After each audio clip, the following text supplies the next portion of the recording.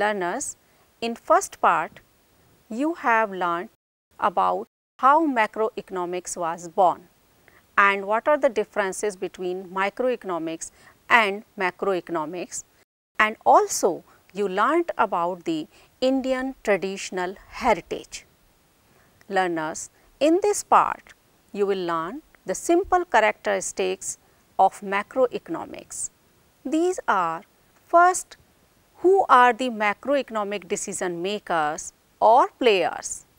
Second, what do the macroeconomic decision makers try to do? Learners, you might have heard about fiscal policy and monetary policy. You might have also heard about taxation and relief package etc. by government and repo rate and bank rate etc. by Reserve Bank of India. These macroeconomic policies are pursued by the state itself or statutory bodies like the RBI, Securities and Exchange Board of India and similar institutions. Typically, each such body will have one or more public goals to pursue as defined by law or by the Constitution of India. These goals are not those of individual economic agents maximizing their private profit or welfare. The macroeconomic agents are basically different from the individual decision makers. Learners, secondly, what do the macroeconomic decision makers try to do? They have to go beyond economic objectives and try to direct the deployment of economic resources for public needs. Such activities are not aimed at serving individual self-interests. They are pursued by the government for the welfare of the country and its people as a whole. Learners, I would like to bring here that the discussion about COVID-19 pandemic for better understanding of the characteristics of macroeconomics. You are aware about COVID-19 pandemic and its impact on world economy as well as on Indian economy. It is affecting all people of the world, and the macroeconomic indicators such as output of goods and services, unemployment rate, and what steps can the government take in order to improve the state of economy are broad economic questions that concern all citizens. Learners, you have studied about these indicators like GDP, unemployment and challenge of poverty in your previous classes. You may recall that GDP is the value of final goods and services produced within a country during a particular year. GDP shows how big the economy is. GDP is a vital economic parameter both as an indication of the capacity of the economy as also its efficiency. It is an important indicator of economy to know the total output of economy. Learners, here I want to share with you that GDP can be misleading indicator of economic progress in some situations. For example, natural disasters tend to enhance GDP. Disasters like floods, earthquake and drought etc. lead to temporary fail in the productivity of affected population, which depresses GDP, but government expenditure for recovering from the disaster enhances GDP to an even greater extent. Such expenditure is for restoration than the economic progress. Finally, we have noted that it may be incorrect to treat GDP as an index of the welfare of the country. Learners, details about GDP you will study in next chapter, National Income Accounting. In the next chapter, you will be introduced the fundamental functioning of an economy in detail. You will learn how you can view the aggregate income of the entire economy going through the sectors of the economy in a circular way, along with 3 ways to calculate the national income, namely product method, expenditure method and income method. Learners, we move to the next indicator of economy, that is unemployment. You may recall that unemployment rate may be defined as the number of people who are not working and are looking for jobs divided by the total number of people who are working or looking for jobs. Learners, you can see in the slide India's business hit by COVID-19 March 2020, contraction in output in percentage, that India's industrial activity as represented by Index of Industrial Production IIP contracted by a record 16.7% in March 2020, just when the country had entered a strict lockdown. Consumer durables, which were already struggling due to the slowdown in the economy, declined by a massive 33%, indicating that urban demand had suffered the most. Private consumption has been the hardest hit. Capital goods growth, a marker of investment in the economy, contracted the most, falling by 35%. Learners, reviving manufacturing has been one of the biggest challenge. Weak manufacturing growth decreased India's export potential, leading to lower employment generation. The pain in the manufacturing sector was visible all through the last fiscal year. Manufacturing growth contracted by 0.2% in the October-December 2019 period, pulling down the gross domestic product to 4.7%, the lowest in 27 quarters. Manufacturing was already struggling, but the COVID-19 pandemic brought it to a standstill. A disaggregation of the IIP data for March 2020 will show that manufacturing sank by a staggering 20%. Learners, it is clear from the slide 8 core sectors output in percentage taken from the Economic Times online that the key infrastructure industries showed a decline of 6.7% in March 2020. Coal, crude oil, natural gas, petroleum refinery products, fertilizer, cement, steel and electricity generation. These are the 8 core sectors of Indian economy. These 8 industries comprise more than 40% of the weight of the items included in the Index of Industrial Production.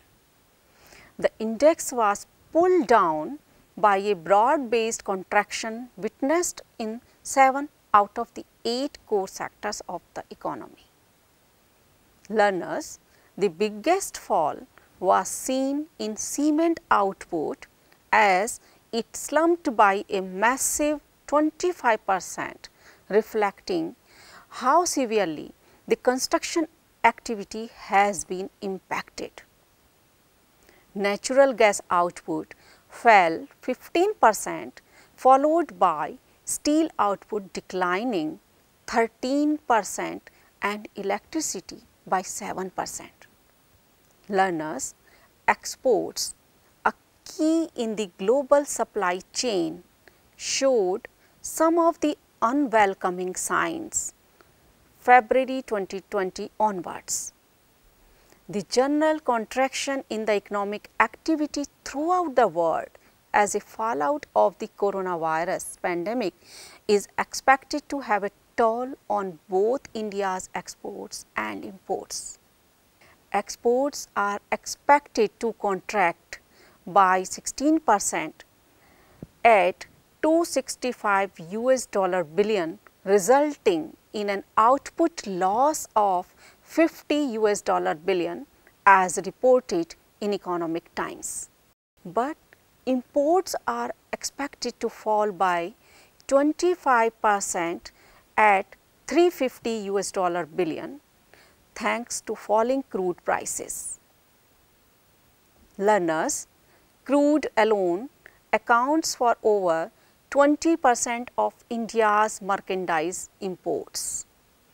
Indian merchandise exports slumped by 60% in April, lowest in 25 years, reflecting the somber sentiment globally amid widespread lockdowns and cancellation of orders. In March 2020, the exports had fallen by 34.5%. Learners, a recent report by global trade body United Nations Conference on Trade and Development UNCTAD estimate that economic impact of COVID-19 would lead to downward revision of earnings of top multinational firms, which in turn could lower foreign direct investment by 30 to 40% in financial year 2021. Learners, the World Trade Organization WTO has projected that world trade could fall between 13% and 32% in 2020. A recovery in exports depends on how quickly some of the advanced economies and major export markets come out of the clutches of the pandemic. Learners, you can see the diagram quarterly GDP growth and expansion forecast year on year basis in percentage reported in leading newspaper. GDP growth rate in quarter 1 of financial year 2018-19 was 7.1%.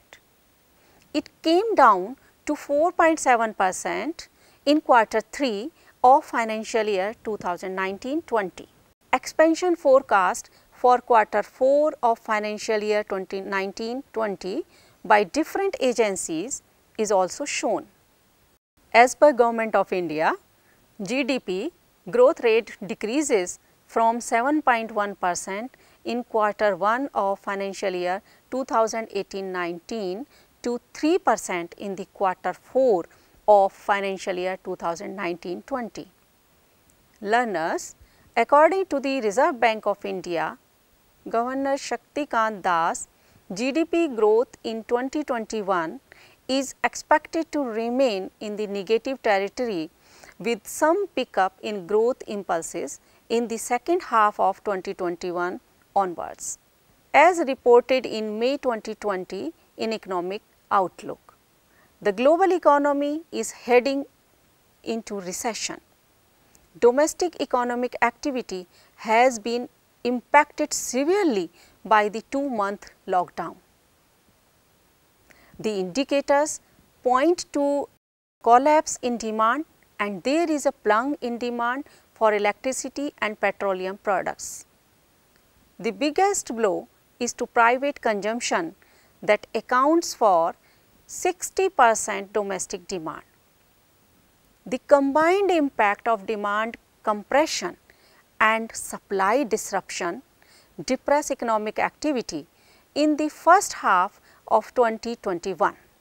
Learners, you can see in the diagram India unemployment rate in percentage that the unemployment scenario worsened from March 2020 onwards as the country was put under a strict lockdown. Data from private forecaster Center for Monitoring Indian Economy CMIE showed that unemployment rate fell from 8.75% in March to a staggering 23.5% in April. In the month of April alone, 122 million Indians lost their jobs. Among them, as per CMI data, were 27 million youth in the age group of 20 to 30 years, a dire employment scenario. Learners, a large migrating workforce from industrial centers back home poses a risk to restarting the economy. Labor participation rate has also taken a hit. With almost 90% of the country's workforce employed in the informal sector, the situation could be far worse as the informal economy has taken the most severe beating owing to COVID-19. Learners, it is clear from the diagram who lost employment in April 2020 taken from Business Standard that small traders and wage laborers have been the most severely hit during the lockdown. A massive 91 million small traders and wage laborers lost their jobs, lost their livelihoods in just about a month. This category includes hawkers and daily wage earning laborers whose livelihood depend every day on a functioning economy. An estimated 71% of them lost employment. Learners, larger entrepreneurs, those with fixed assets, have also reported large employment losses. 23% of them reported loss of jobs. The large-scale loss of employment among business persons is an indication that the loss during the lockdown is not limited to just jobs, but also to enterprise. It is very likely that about a quarter of all businesses have been shut for good in such a prolonged lockdown. 18 million business persons are estimated to have lost their jobs in April 2020. The average count of larger entrepreneurs was 78 million in 2019-20.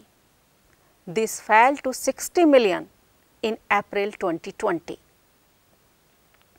Learners, a similar quantum of loss can be seen among the salaried employees.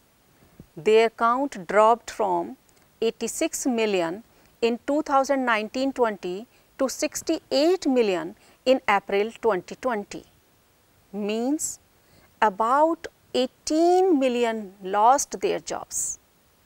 This implies a drop of 21%, or 1 in every 5 salaried employees seems to have lost jobs during the lockdown. Salaried jobs have not been growing. They have remained mostly in a narrow band of 80 to 90 million in the past 3 years. The fall to 68 million is therefore hard. Learners, the street hawker may return to her work after the lockdown. Her challenge is to survive during the lockdown. However, the challenge for the salaried employees could be to get the job that was lost during the lockdown. Salaried jobs are not easy to get. Learners, the odd man in this job loss is agriculture. The count of farmers increased in March and April 2020. The count of farmers increased by 6 million or by 5% in April 2020 compared to the average count of farmers in 2019-20. This is not surprising. When jobs evaporate in other sectors, people revert back to their farms, which seem to have an infinite capacity to absorb labor. But unfortunately, that employment is mostly disguised unemployment. Learners, does this situation not remind us the Great Depression of 1929? Yes, it reminds us about the Great Depression of 1929 due to similarity of the indicators of economy like unemployment and lower output of goods and services in the economy during COVID-19 pandemic. Learners, I would like to share with you that the output and employment levels in the countries of Europe and North America fall by huge amounts. It affected other countries of the world as well. Demand for goods in the market was low. Many factories were lying idle and workers were thrown out of jobs. In USA, from 1929 to 1933, unemployment rate rose from 3% to 25%. Over the same period, aggregate output in USA fell by about 33%. Learners, these events made economists think about the functioning of the economy in a new way. Learners, the fact that the economy may have long-lasting unemployment and output level low, as you learnt that it had to be theorized and explained. Keynes's book, General Theory of Employment, Interest and Money, published in 1936, was an attempt in this direction. Unlike his predecessors, his approach was to examine the working of the economy in its entirety and examine the interdependence of different sectors. This way, the subject of macroeconomics was born. Thank you.